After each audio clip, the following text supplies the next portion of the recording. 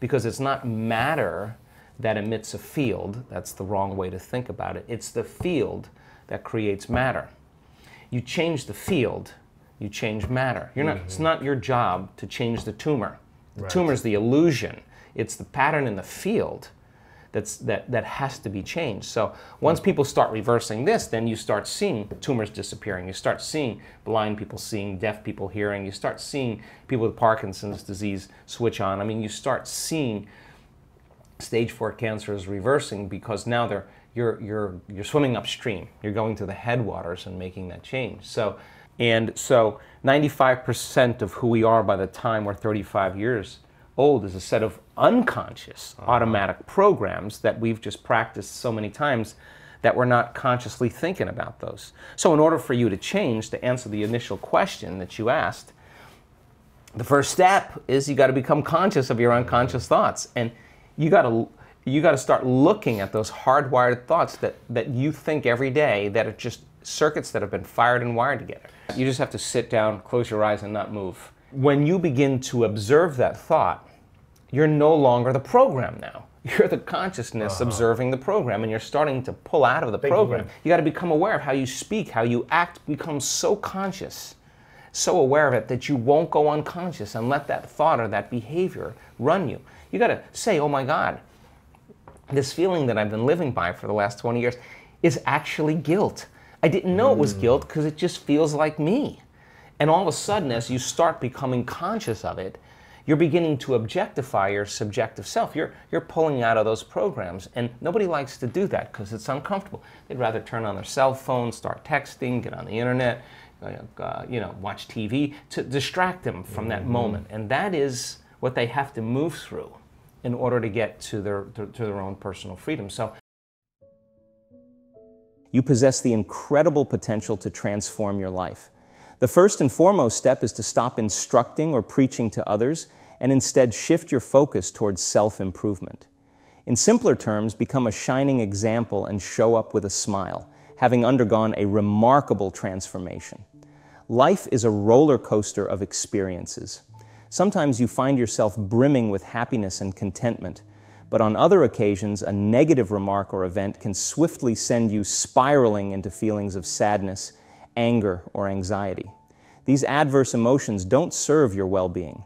In fact, they can become shackles, leading to more negativity in your life.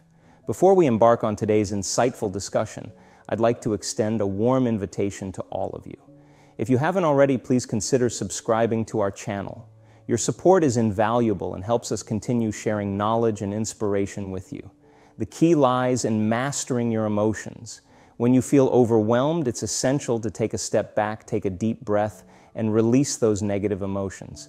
This is pivotal because dwelling on past emotions can be a hindrance to your future, obstructing your path to realizing your dreams. You must free yourself from the clutches of these emotions. Crucially, it's vital to detach from these emotional chains and establish a connection with the future you aspire to achieve.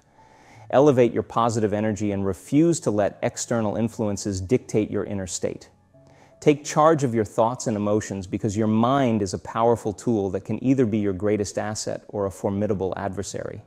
Here's the fundamental question: how long will you allow your reactions to govern your life?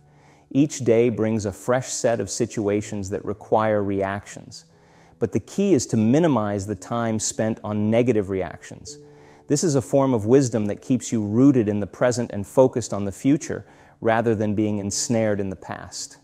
If you find it challenging to control your emotional reactions, you're essentially surrendering to their overpowering force. Think of it as being caught in the midst of a tumultuous storm or descending down a perilous path. The individual most affected by these reactions is you. It's imperative to ponder whether this is a compassionate choice for yourself. To break free from this cycle, you must learn the art of self-regulation. There will be instances when it's essential to excuse yourself from a situation, take a step back, and regain control.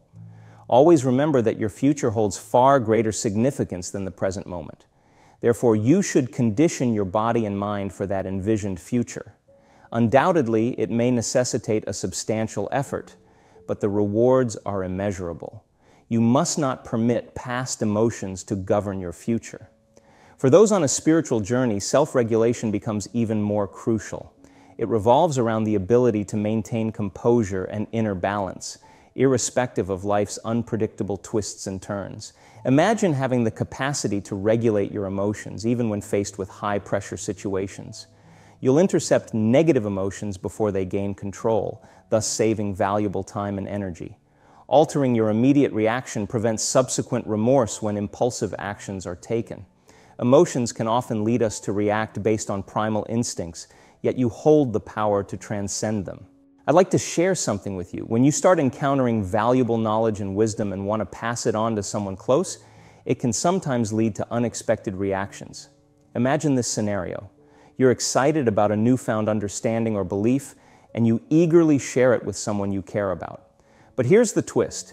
If they've been in a long-term relationship, they may have numerous emotional attachments and habitual thought patterns that influence how they accept, believe, or surrender to new information.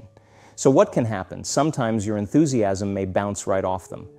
They might be taken aback by your transformation and feel uncomfortable because it doesn't align with their memory of you. They might find you unpredictable and associate the unknown with insecurity. This initial enthusiasm can create a sense of disconnection. However, there's another scenario. If they respond with curiosity, saying something like, "That's amazing, tell me more," then this is a sign of a shared evolution. They're open to understanding the information and growing together with you. But here's the real deal. If they react negatively, saying things like, "You've changed," or "I don't know what's gotten into you," don't take it as a setback. It's actually a compliment. It means you're on the right track. It's a sign that your beliefs and attitudes are evolving. When you find yourself in such a situation, it's a cue to let go of the need to preach and instead lead by example. Be the person who's happy and transformed, and something remarkable will unfold. People change. It's a part of life's natural progression. When you grow and change your beliefs, it's natural that your path may diverge from someone who was once on the same wavelength. If your old habits and beliefs aren't serving you, it's time to bid them farewell. It's time to venture into the unknown where endless possibilities await. This journey may require some courage, as we often prefer to stay within our comfort zones, where things are predictable and safe. But miracles tend to happen in the unknown. So take that step with confidence. If you're happy and keep radiating positivity, the people around you will want a piece of that happiness. They'll wonder what's happening, and some may even choose to evolve with you. It's like a dance of transformation and growth. In some relationships, people compromise parts of themselves to maintain the status quo. They do it out of obligation, necessity, or sheer habit. However, over time, they lose touch with their true selves, making it challenging to tell the truth about how they feel. It's vital to be open and vulnerable in relationships. Honest conversations, even if they lead to change, can keep relationships healthy and evolving. If you find that your interests and paths have grown apart, it's okay to acknowledge it and decide whether to evolve together or move on respectfully. Love is a dynamic force, and if you embrace it, it will continually challenge you to love more. Love in a relationship is no different. It's a journey, an ongoing adventure, and with each experience, you may discover even greater depths of love and connection. We all want is the absolute best for our children. That's the core of it, isn't it? When you genuinely love someone, your deepest desire is to see them thrive, to see them become the best version of themselves, and sometimes that means supporting them in their need to move forward even when it's tough. The truth is, love isn't about holding on tight when someone needs to go. It's about understanding and respecting their journey. If there's a clear understanding and agreement between you, if they need to take a step in a different direction, it's your love for them that should propel you to support their decision. Love means wanting what's best for that person, even if it means letting go. In life and relationships, there's no one-size-fits-all formula. It's a journey of trial and error, a continuous learning process. Over the years, I've come to realize that awareness is the cornerstone of any relationship. It's about being conscious of who you are in the moment, how you communicate, and how you act. It's about constantly asking yourself how you can give more, forgive more, and how you can be more compassionate. Forgiveness is a powerful tool in love and relationships. If you're finding it difficult to forgive someone, it might help to put yourself in their shoes. Think about moments in your life when you've sought forgiveness and imagine how you'd want to be forgiven. By forgiving them in the same way you'd want to be forgiven, you're essentially forgiving yourself too. Now let's talk about love in the context of our reality. We're born from a place of pure love, but as we step into the three-dimensional world, we're often blindsided by our senses and the survival instincts that draw us into the illusion of separation. Fear, anger, and suffering aren't the opposite of love. They are the result of moving away from love, falling into that trap of illusion. However, as people learn to create coherence between their hearts and minds, remarkable changes often occur in their health. Even more significantly, they can revisit their past with a new perspective. They can look at experiences of abuse and suffering and find compassion and forgiveness because they've reached a different level of consciousness. They understand that every part of their past, painful or not, has led them to their present. When you're unhappy or unsatisfied with your life, it's natural to delve into the past searching for reasons. But here's the twist. Most of the time, we're telling ourselves a story that's not entirely true. We often embellish our past to the point where it seems insurmountable, as if it's too difficult to change. The truth is, you can change it. You can catch yourself in the middle of that negative storytelling, and that's a significant victory. Change should never be feared.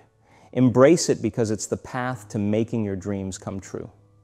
You were born on this beautiful planet not to live in sadness, worry, fear, or stress.